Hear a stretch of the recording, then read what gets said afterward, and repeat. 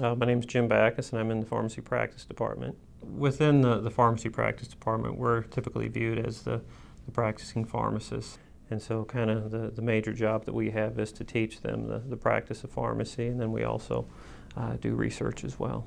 My name is Lance Freeman. I'm a fourth-year pharmacy school student. I'm currently doing a pharmacy practice rotation at Stormontville and Topeka.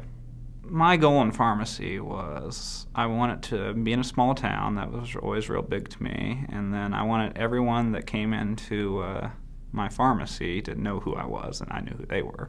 The roles of pharmacists, the things that students are being exposed to, has broadened over time.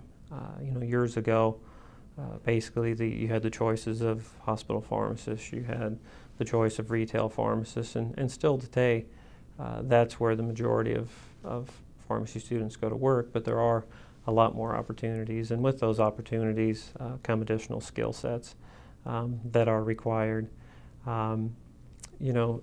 Being more involved in patient care, I think, requires probably a greater degree of a bedside manner. So broader skill sets are required.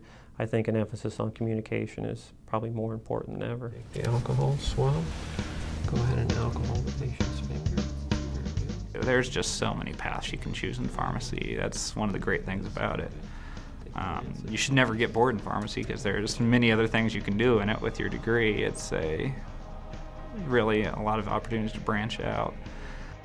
It's a good experience trying to figure out what you want to do, and there's just so many options out there that, I think it's a very good opportunity. The roles of pharmacists, the things that students are being exposed to, has broadened over time. Being more involved in patient care, I think, requires probably a greater degree of a bedside manner. So broader skill sets are required. I think an emphasis on communication is probably more important than ever. I think the state-of-the-art school, the new lab, the new facilities will better prepare students ultimately for what their jobs, what their roles are going to be once they get out of pharmacy school.